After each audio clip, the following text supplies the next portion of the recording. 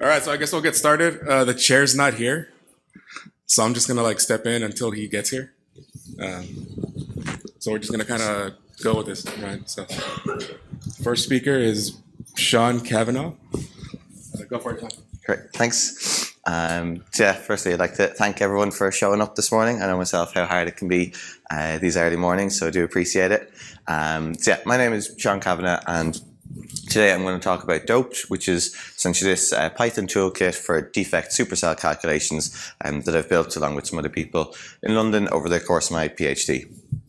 Okay, so Doped is quite a comprehensive defect modeling package with a wide range of functionality, but obviously I'm quite constrained for time this morning, and I definitely don't have time to talk about all that different functionality. So I would please ask that if you're in any way interested in this package or in doing these defect supercell calculations, that you check out our documentation website, where we have a wide range of tutorials, extensive documentation, tips and tricks for doing these sort of calculations. And you can also see the JOS paper here, which kind of gives a summary of this functionality as well.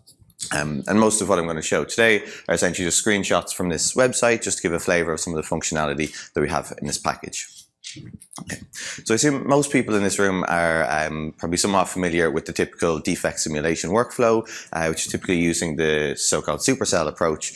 Just to give a kind of overview of what we typically do is we start by generating our defects and competing phases that we need to determine our chemical potential limits. We go on to perform and process these total energy calculations for these structures before then determining the relevant terms in our formation energy equation, and then finally analyzing the thermodynamics of our defects and other specific properties of interest.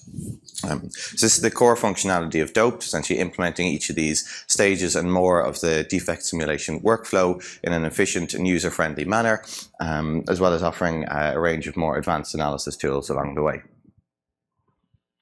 Okay.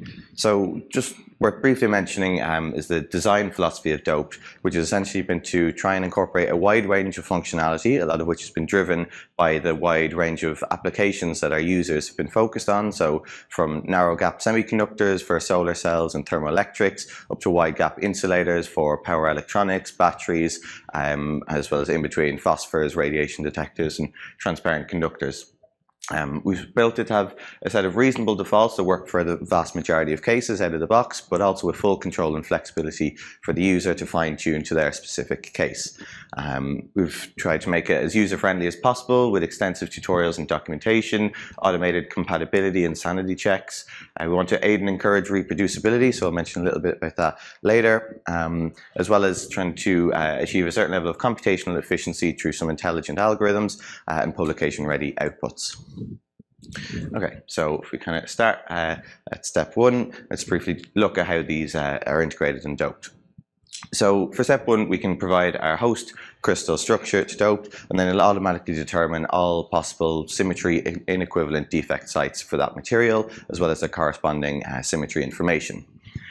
For the supercell, by default, Doped will try to generate an optimal supercell matching a set of controllable constraints, such as the minimum image distance and minimum number of atoms, or alternatively, you can provide a supercell if you have a certain reason for using a specific one. And just to give a kind of flavor of the range of different options that are available with these functions, some of which are shown here. As I mentioned, it really is fully flexible and customizable to whatever sort of setup you want to use for your investigation. Okay, so I mentioned that Doped can automatically generate this optimal supercell for a given input crystal structure. So in general, when thinking about the supercell we want to use for a defect investigation, our typical goal is that we want to maximize the image distance of periodic images of our charged defect in these supercells for the minimum number of atoms or electrons in our supercell, or essentially for the minimum computational cost. Mathematically, this is known as the shortest vector problem, and there's actually no general analytical solution, and typically has to be solved either numerically or through some approximate means. So in Doped, I've implemented this kind of efficient and direct optimization of this minimum image distance by scanning over all possible supercell transformations in this kind of efficient scanning way, and accounting for symmetry invariances. If we compare it to some other functions that are available in the literature from either PyMatGen or ASE, we can see that we're getting quite a significant improvement in the minimum image distance we're obtaining for a given number of unit cells. And I would note that the ASE functions here are not exactly very user-friendly, and they kind of require a custom implementation of scanning over multiple possible inputs to then find and multiple possible targets to then find the best output for these. So if we average this over a range of different crystal systems, as is done here, we're getting median improvement compared to this custom ASE scans of around 10%, which in DFT cost would translate to somewhere around 35%, which is a significant improvement in the efficiency of this is for every supercell calculation that you're doing in your defect investigation. Okay. So in general, defects can adopt various charge states in materials, most notably in semiconductors and insulators. And so at the beginning of our defect investigation, we typically need to choose a range of potential charge states to calculate, as shown here in this kind of default output from doped. In this way, we can think about false positives, which are charge states that we included in our calculation set and calculated, but ended up not being stable, and so in theory didn't need to be calculated, or essentially are wasted calculations, while false negatives would be charge states that we didn't include but actually are stable, which is quite bad, of course, because we could be missing out on important behavior.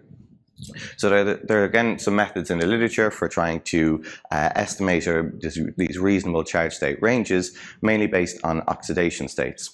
So we've built on these approaches to also incorporate and featureize both oxidation state probabilities from the ICSD as well as oxidation and charge state. Again, we're getting a significant enough improvement in our percentage of false positives, and again trying to improve the efficiency of our overall defect investigation. Okay, so I won't say much about step 2. Again, please check out the code if you're interested in it. Just to say that we have a lot of different useful features for kind of trying to automate this as much as possible, but again with full control for the user. So please do check that part out if you're interested. Okay, so just some quick points to mention about step 3, finite size charge correction. So these are one of the key components in our defect formation energies for charged defect supercells. And doped automatically computes 2 of the most common approaches currently in the field, which is the Fraser F&V isotropic charge correction, as well as the Kumagai-Oba EF&V charge correction for anisotropic systems. Where these plots are automatically generated, can be easily queried. It also automatically estimates the error in the charge correction energy based on this variance in the sampling region, so to give you an estimate of this error and maybe flagging cases where you might want to increase your supercell size to achieve a certain desired precision for your formation energies. Of course, defect formation energy diagrams, so these plots here are essentially one of the key outputs of most defect investigations computationally, and so doped obviously fully supports this with a wide range and non-exhaustive list here of different ways that these can be customized and plotted for your specific case, and to analyze the behavior in your material. Okay, so lastly, just some notes on some of the further thermodynamic analysis functions that are built into doped. So firstly, in doped, it automatically determines your relaxed point symmetry, which is actually a bit harder than it sounds, and from this, the corresponding orientational and spin degeneracy factors for your defects. So these contribute to this G degeneracy factor preterm or prefactor in your defect concentration equation, and are actually quite important. They're every now and again neglected in the literature, but they can make over 2 orders of magnitude difference in your predicted concentrations, and so they're really important to include. With this, we can rapidly scan through chemical potential and temperature space, kind of an example of which is shown here, and you can calculate your equilibrium and non-equilibrium Fermi level, defect and carrier concentrations, etc. It also natively supports temperature-dependent electronic structure and or chemical potentials. So for example, if you have a gaseous competing phase, that can be quite important, as well as a range of other analysis functions shown here. And just to illustrate some of the type of diagrams you can generate with doped, these kind of Brouwer type diagrams of your Fermi level and defect and carrier concentrations as a function of chemical potential, etc. Okay, so lastly, just a note on reproducibility. So all stages of the workflow in Doped can be easily output, and in fact automatically are output to JSON files, which are these small files but contain all the necessary information to reproduce each stage of the workflow. So showing all the different contributions to terms like formation energies, charge corrections, etc. We also have a number of these tabulation functions that automatically output these tables that kind of show different contributions against your formation energies and charge corrections, so it can be easily put in the SI of a paper just to aid interpretability and reproducibility. And lastly, its Python framework makes it quite plug and play with a variety of other advanced analysis defect codes. So ones that can be used for electron hole recombination, high throughput calculations, defect structure searching, etc. Okay, so with that, I'll wrap up. This work was done during the course of my PhD, so I'd like to thank my supervisors, David Scanlon and Aaron Walsh, as well as all of our contributors to Doped over the years, as well as funding for my current position, which is postdoc with Boris Kaczynski at Harvard that I just started last week. And so yeah, if you're interested in this code, I would ask you please check out the documentation, have a look at our JOS paper, and thank you very much for your attention.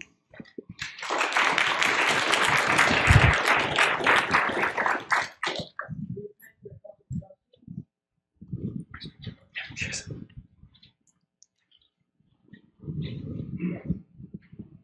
I guess what inspired you to do this versus there are existing codes? Yeah, great question. So a combination of different things. I mean, at the start of my PhD, I was doing these defect investigations, and I went and had a look at what was out there, and there were some quite good tools out there at the time. So there's PyCDT from Danny Broberg et al. That was quite useful, but it was quite tailored to certain things. So that was kind of more built for high throughput calculations, GGA sort of stuff. And so it had some nice tools, but not everything that I kind of wanted to do my analysis, certainly not like some of this thermodynamic analysis or symmetry as well. So it was kind of trying to take some of those methods, but then build something that kind of did what I and others in my, the two research groups I was in during my PhD wanted to do. And then it kind of ended up in this, kind of all-encompassing package.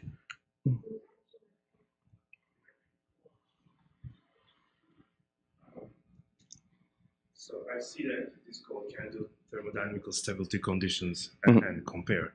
But can you do competing phases calculations and things like that? Yeah, exactly. I mean, sorry, stop this thing. So this is again something I didn't have time to mention, but yeah, we fully support doing these chemical potentials or competing phases calculations. This is actually one again where we've kind of tried to build in some sort of smart algorithm for how you choose what competing phases to calculate based on this certain kind of error tolerance when scanning databases like the Materials Project. And then all the analysis, plotting of the stability regions. You're going to do this grid interpolation to essentially, if you want to like optimize doping, for example, over a multi-dimensional chemical potential space, that's all incorporated. One quick question. Okay. When you do charge corrections, do you only do FNV corrections, right? No Lanner-Zanger. Do you mean as opposed to band filling corrections, or which? The charge correction. Yeah, so FNV or EFNV, so Kumagai, OPA as well. Are you doing it with the same protocol done with SX defect align software? Yeah, I've benchmarked against SS defect align, exactly. Yeah.